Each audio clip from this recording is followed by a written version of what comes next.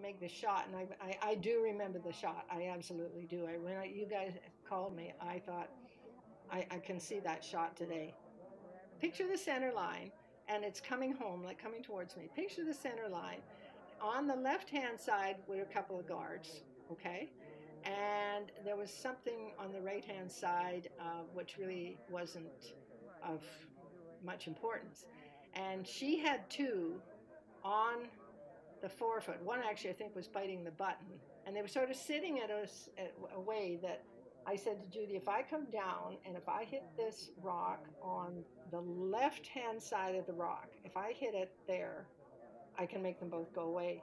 And I did. I had to, it wasn't a tough port to get through or anything, but I got through and I hit it. And then I rolled a little bit behind cover. So now I'm sitting in front of the button and I'm behind cover with these two rocks that were out front on the left-hand side. So I went down and threw it, and then I'm standing there. We didn't have last rock again, and I'm standing there, and Judy was just talking to me and saying nice shot and so on, and I said, we've just won this thing. And she said, well, they still have another rock.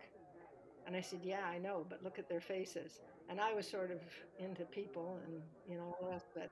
And they were just blown away by the shot, and they thought, how can we beat that? So she had to draw down and get a good piece of the forefoot, a good piece of the forefoot. And she was heavy. Now, and as I say, that's the end of the story. Oh my gosh, total disbelief.